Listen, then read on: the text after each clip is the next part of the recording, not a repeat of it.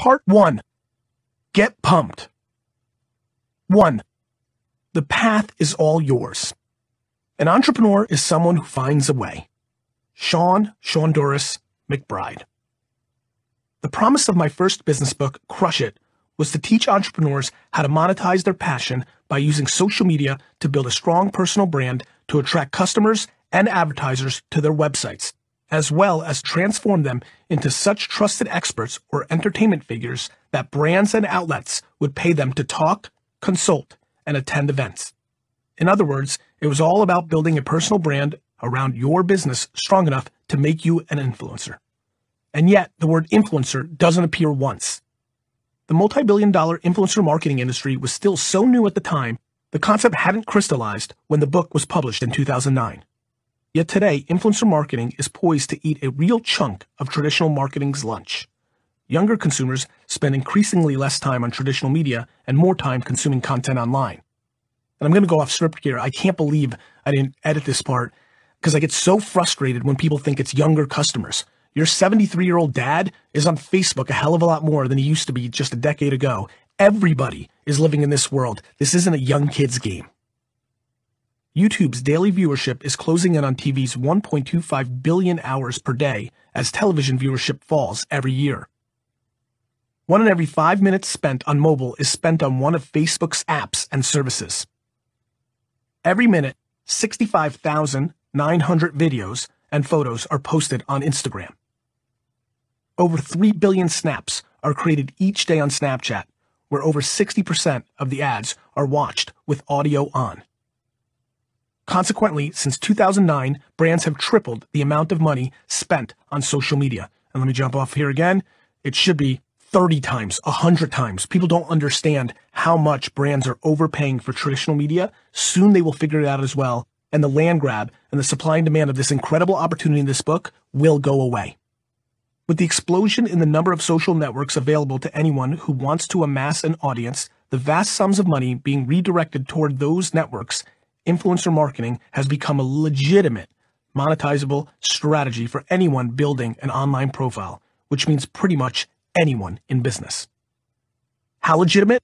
The top grossing YouTubers earned a combined $70 million in 2016. Many fit a certain type. Several are gamer dudes, for example. But Lily Sin is a rapper comedian who features Punjabi culture in her videos. Rosanna Pacino is a baker, and Tyler Oakley is an LGBTQ activist. In the past, the top grossing list has also included dancing violinist Lindsey Sterling and makeup artist Michelle Phan. The most popular Instagrammers can even earn 7 figures per year from their social media efforts alone. Even with only 1,000 followers, an entry-level Instagrammer can earn about $5,000 per year with just 2 posts a week, and 10,000 followers could net you as much as $20,000 per year. Again, that's with just 2 posts per week. Imagine the earnings if the Instagrammer posted more frequently. Let's think about that. The median salary for U.S. employees is about $51,000. You can earn that as an office manager, or you can earn the same amount running your own business built around something you love more than anything else in the world. Want to play it safe? You can work as an office manager, go home, and then earn an extra $10,000 a year on Twitch, letting people watch you play and comment on your favorite video game, because you really are that good at it. Or use YouTube to share insanely cool science experiments. Or post pictures on Instagram of your pet hedgehogs wearing tiny hats. Thanks to the proliferation of the platforms and the migration of TV and magazine viewers to the internet, there is room for many, many more experts and personalities to create a lucrative, sustainable ecosystem that promotes and grows their business or even their side hustles. It's a great time to be a fashion model, for example. There was a time when there was room for only a handful of superstars to see themselves featured in editorial fashion spreads or on the runways. Then there were maybe 1,000 in the middle getting steady commercial work in print and TV. The rest found themselves at the bottom, scraping by doing catalog and promotion work. But the internet has opened a floodgate of opportunity for anyone willing to hustle to grow a fan base through blogs and video channels to attract the attention of hundreds of thousands of brands eager to spend money supporting popular, good-looking, fashionable people by branded content and advertising. Not only that, People blessed with model good looks, or even just blessed with angles and filters and being savvy about it, don't actually have to model to get paid. The huge shift in attention to social media means that beautiful people are no longer beholden to the magazine and talent agencies or anyone really to make money off their good looks. They can look fabulous every day on their own platforms while engaging with steadily growing audiences, and brands will be begging for exposure. Just ask Brittany Xavier. We'll get to her later. We often define an influencer as someone who garners such a big audience on social media that brands offer to pay that person to attend events, take selfies with products, or talk about services. Brands have paid the famous people of the internet billions and billions of dollars to be their endorsers, sponsors, promoters, and product placers. Product placement is a natural fit with the YouTube and Instagram crowd, but it can leave the Motorcycle King bloggers or the Raspberry Jam Queen podcasters, those who might not feel photogenic or charismatic enough for constant selfies or videos, feeling as if their options of growing their influence and building revenue streams are limited to selling ad space. I'm here to tell you they are not. You just have to be smart and strategic about how you use your content. I've been paid to write books and speak on national and international stages, and I've earned enough money to make the kind of investments that could pay out 4 generations. However, I have not made one penny because an energy drink company paid me to say, this is my secret to working 18 hours a day. I'm an entrepreneur who built a $150 million media company in part because of my personal brand, which I developed by first creating valuable content that grew my influence. That's one way to crush it. By all means, though, go ahead and make money over time by running ads, for example, by selling ad space to a candy bar company as your star rises. You can get paid $10,000 for placing a candy bar on your table while you work. But for God's sakes, don't stop there. That's where you start. Don't leave money on the table because you don't realize how much bigger you can get. How big? The internet is the entrepreneur's oyster, and you can use its pearly platforms to build a personal brand so powerful that the world is not only willing to pay you for your products or services or to promote other people's products or services, but also it might even be willing to pay you to just be you. To me, that's when you've become a true influencer. At its height, influencer marketing is really reality TV 2.0. I want you to think of yourself as tomorrow's newest star. You, the entrepreneur, you know what, before I actually say that, and I want you to keep that edit in where I started reading and now I'm going off the hook. I'm worried that you're driving right now or you're on the treadmill and you're like, I'm not a star. I don't have that charisma. And so, yes, that's a strong statement. And I do want you to think that way because I like expanding your mindset. And do you think I could have ever dreamed that being a businessman was going to be cool? I'm literally recording this right now during Super Bowl weekend, and I was in a club last night where the most famous people all came up to me asking me for a selfie because I'm living now in the vortex of when entrepreneurship is cool. Maybe being a lawyer and doctor was cool in the 80s. It's not now. Maybe being an entrepreneur is cool now, but I promise you, after a couple of economic downturns, it's not going to be. So tomorrow's star is less about you being like a star and kind of performing. It's more quadrupling down on what you actually love and realizing the world may come to you. Video game kids, when I was growing up, were nerds. Now they're the biggest stars to teenagers because esports exploded. There are going to be 40 things that are going to happen over the next 30 years around what you actually do, and it's going to become cool, and you don't even realize it, which is why this is all so important. You, the entrepreneur, are no different from the organic mac and cheese brand that branches out into cheddar cheese crackers and chicken noodle soup. The brand was never about organic mac and cheese. It was about organic comfort food. You're the expectant mom who starts a pregnancy podcast and then writes a book on raising kids suffering from anxiety. You're the home cook with a beautiful Instagram stream who starts a podcast on canning and gets invited to write a column about urban gardening in a national magazine. You're the boy who starts a wine blog that wasn't actually about wine, but about making a name for himself as a person who could show other businesses better ways to communicate and sell. The home cook's Instagram isn't about food, but about building her influence in the healthy lifestyle category. The mom's podcast on pregnancy is just the patty of a parenthood burger. Your personal brand can get you all the fixings you want. Its outsized importance in today's business world means stardom is no longer limited to the most beautiful or telegenic among us. The field is open to many, many more players. It also means that most entrepreneurs still have lots of room to ratchet up their game and become influencers. I'm watching you out there. It's shocking to me how many entrepreneurs trap themselves into boxes of their own making, even though they have so much more power than they did before. Let's say you're killing it on Twitter. What are you going to do the day you realize you're tired of Twitter? What are you going to do if Twitter disappears? What if you're the country's favorite beekeeper and you develop a deadly allergy to bees? It's a matter of survival to think beyond your current success and constantly look for ways to create new ones so that you're never limited to any one platform or even one topic. How do you do that? By creating a personal brand so powerful that it transcends platforms, products, and even your passion. Take cultural icon Julie Andrews, the rosy-cheeked star of multiple Broadway and Hollywood masterpieces like Camelot, The Sound of Music, and Mary Poppins. Her entire career, her entire identity, was built on the soaring soprano voice that made her a household name. She said, "I thought my voice was what I am." Then, about 20 years ago, she had surgery to remove precancerous cysts on her vocal cords. When she awoke, the cysts were gone, but so was her voice. But because she was Julie Andrews, that wasn't the end of her career. She has since written dozens of children's books, starred in the blockbuster movie series The Princess Diaries, and most recently, in conjunction with Jim Henson Company, produced and starred in a Netflix series that teaches arts appreciation to preschoolers. Oprah was not just a talk show host. Muhammad Ali was not just a boxer. The Rock is not just a wrestler. A strong personal brand is your ticket to complete personal and professional freedom. I want you to become the Julie Andrews or the Muhammad Ali of your industry. Of course, for this to work, you have to start with phenomenal talent. Unlike these celebrities, though, you won't need an agent to get you noticed by the right people and start making better money. In 2009, a comedian who amassed thousands of followers cracking jokes on Twitter started making real money only when she was signed by CAA and landed a real job writing jokes for David Letterman. Today, however, you don't need to write jokes for other people when the maker of M&M's, the Mars Candy Company, could pay you $10,000 to tweet your own M&M joke.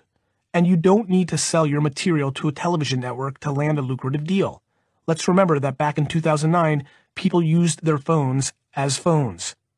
We were still using flip cams to film our videos, and our phones hadn't metamorphosed into our televisions and movie screens. That's all changed.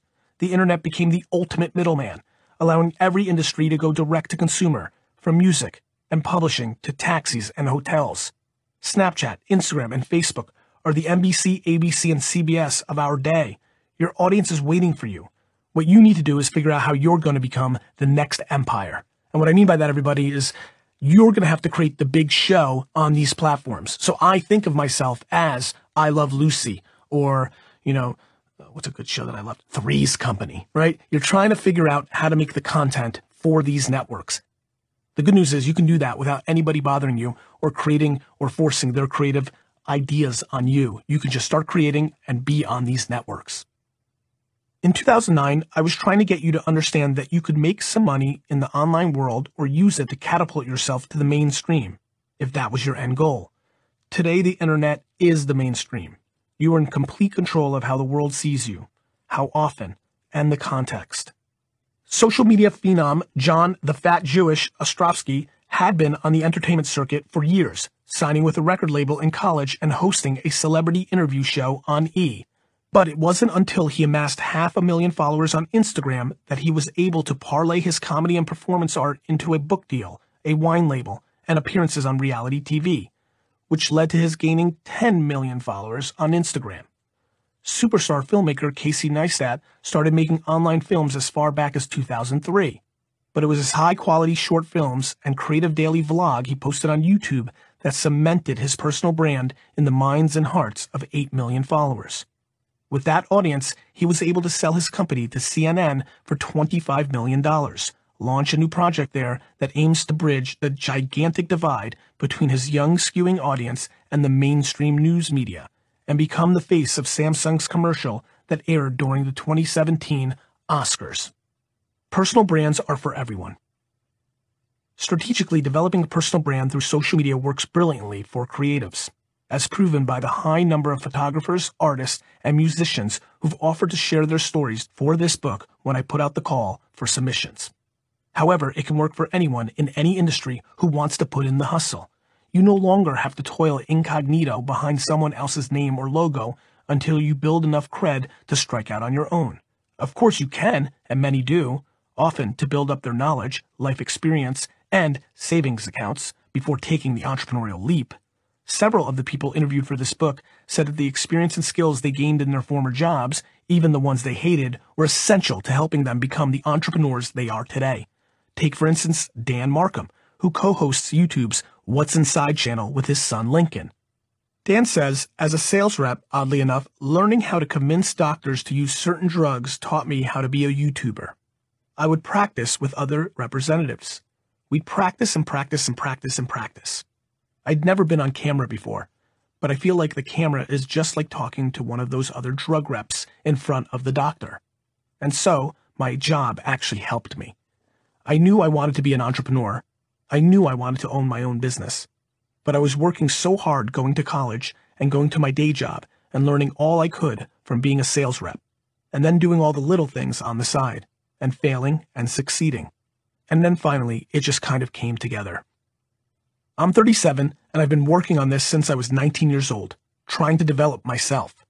It took all of those years for it to happen, but now I feel like I'm finally at a place where I wanted to be. It's crazy that this is where it is, but I love it. Isn't it cool to know there's no prescribed route? If you're a project manager who'd rather be a beekeeper, for example, tomorrow, yes, tomorrow, you could launch a nature-oriented podcast and blog with perceptive, humorous, creative content and amplify your voice in all kinds of arenas beyond bees. Then you could start producing how-to videos or write a book about starting in the biz, ensuring that your knowledge is passed on to the new generation of beekeepers. You'd be sharing important information and growing your personal brand at the same time. And then you could be asked to host a special on Animal Planet or National Geographic a call and say they want to do a feature. As your personal brand grows, you might develop a recipe for a new honey-flavored candy, lip balm, lozenge, or yogurt. You might create a new bug spray or skin regimen, or design bee-branded tote bags and gardening material. Or you might get a direct message on Instagram from fashion model Carly Kloss, who, it turns out, is super into bee culture. And the tagged selfie you take together not only boosts your book sales from 300 to 30,000, but also sparks the next chapter of your career. That shit is really happening. Use today's social media platforms to develop your brand and expand your influence, and you can build a business that can continue to grow even if you've never touched another hive.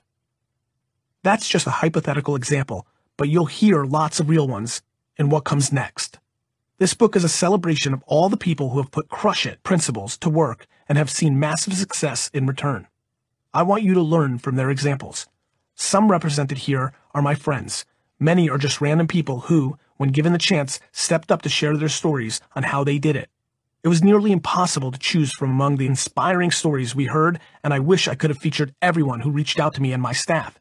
There just wasn't enough room. We heard great stories from entertainers, fitness professionals, fashion bloggers, and of course, marketing consultants. People you might expect to be crushing it on social media. But we also heard from a dentist, a financial planner, a dog trainer, a Lego convention planner, and a quick lube oil change business owner, among scores of others. Many started out young and single, but some already had kids when they decided to double down and crush it. Several gave up lucrative jobs to devote themselves to their passion. What this should tell you is that if you're not crushing it, it's not because you're too old or too poor or have too many other responsibilities. It's because you haven't fully committed to making the leap yet. You're making excuses like, Gary makes it seem so easy, yet it's really almost impossible. It's not, actually, but you can't half-ass this. It will require big risks. It will take all your mental capacity, your time, and your leisure. You're going to eat shit for a long time, but I promise the sacrifices will be worthwhile.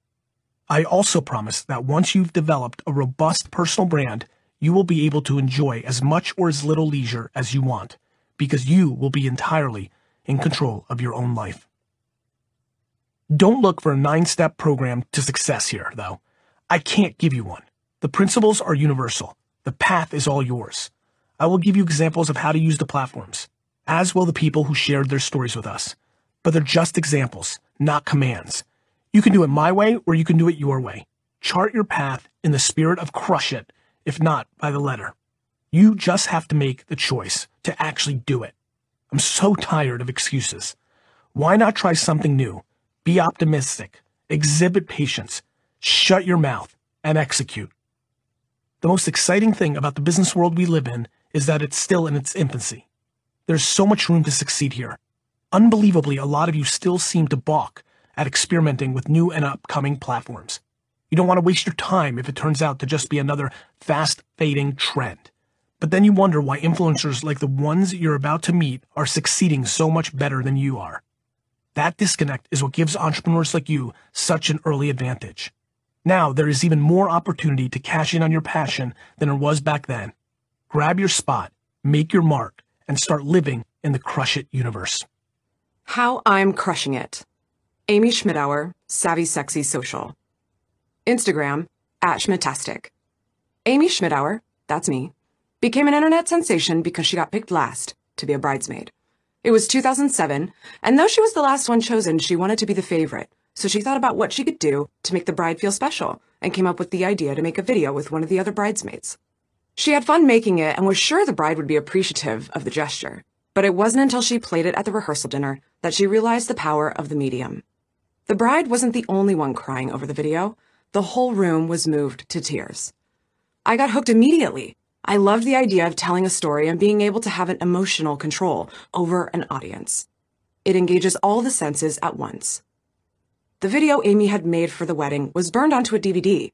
She was thrilled, however, to discover the existence of online platforms onto which she could upload videos and share them.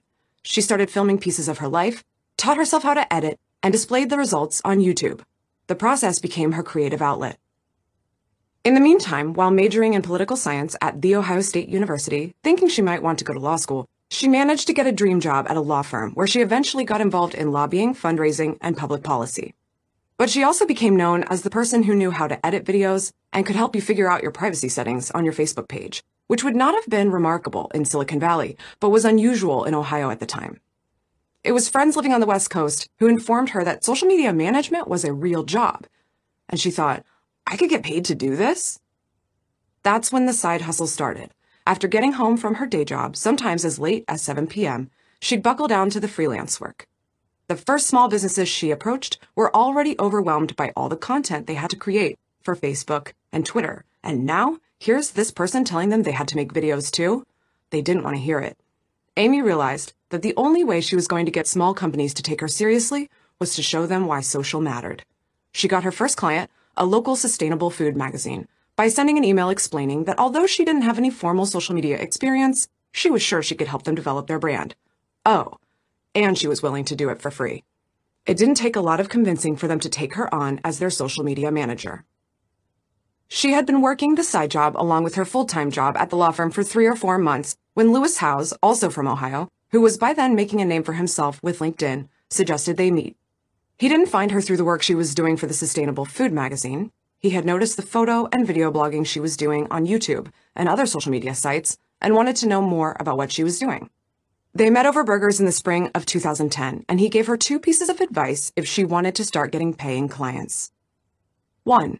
Go to Las Vegas and attend Blog World, the new media conference where the leaders in blogging, podcasting, and video content creation gather to talk about their craft and businesses.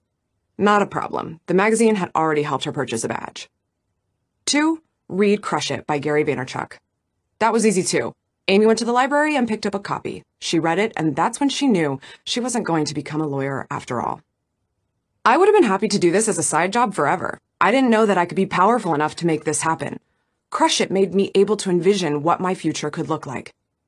I'd been thinking that I first needed to become a prestigious company to get other businesses to hire me, and I didn't give enough credit to the fact that I was already being watched, asked for advice, trusted, and considered a mini thought leader because of my personal brand that I developed through videos of my life. It made me realize how important personal branding is to growing a business, and I was already doing it without even knowing it. So maybe I was further ahead than I thought. Maybe I could turn this thing I was doing for fun into something else by simply leveraging what I knew really well, how to use video, how to talk to a camera like it's a person, and then craft the messaging for a very specific type of person.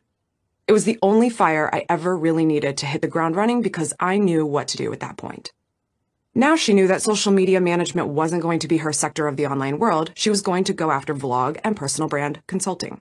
And she was going to ask for what she was worth.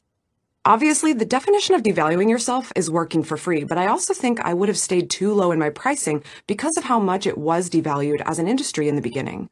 Crush It allowed me to wrap my mind around the fact that my skill was a major asset, both in marketing and customer service for businesses. That's what made me a lot more confident in my pricing and monetizing on my terms. And my confidence, believing that I'm worth more, has helped me get paid much more over my career. I just kept taking the chance because I knew I was doing good work. She started her vlog, Savvy Sexy Social, to end the misery that small businesses were going through. By the time she quit her job in the beginning of 2011, she had gotten some paying clients, but the switch from salaried employee to freelancer was still a huge risk. She moved in with her boyfriend, got rid of her car, and did everything she could to keep her overhead low. She was prepared for it to take months to bring in new clients, but all the work she'd done in the wings, getting people to know and trust her by talking about her work, attending Blog World, following up with her network, and being diligent with building relationships, paid off. She had paying clients within a few weeks. To make sure she stood firm on her prices, for a while she created a separate virtual assistant email and negotiated for herself under a different persona. While continuing to teach on Savvy Sexy Social, which has over 75,000 subscribers and has received over 5 million views, Amy has written a best-selling book, created a series of online courses on vlogging for business, and started a second successful video marketing business. And she still presents keynotes all over the world. She's newly married. Hello, Mrs. Landino. She has a cute dog, and business is thriving. By any measure, she's crushing it, yet she's reluctant to congratulate herself. I've had a hard time fully appreciating what I've accomplished at any point. I understand that I am in complete control, and that's an overwhelming feeling because it means you could always be doing more, and it means you might not be doing enough. Amazing things happen, and then there's a day when I wake up and it's a bad day, and it's like I'm failing.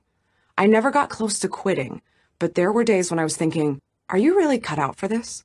I was my own biggest challenge. I didn't take the time to be grateful and give myself the respect that I had come so far. It sounds fluffy, but I had to start sitting down and reflecting on a weekly, daily, monthly basis on what I did well and be happy with that and remember it the next day because it's going to be hard every day. Waking up and knowing the challenges will come, and they do, I still wouldn't change a thing. I know I chose my right path, and I love continuing to follow it no matter what. Amy has a great story, right? I love how she scratched her own itch. I love how she successfully channeled all her energy into creating an incredible brand, and yet despite having accomplished so much, continues to navigate and doesn't let up for 1 second. She is the embodiment of patience and tenacity, as are all the other people we interviewed for this book. I can't wait for you to meet them.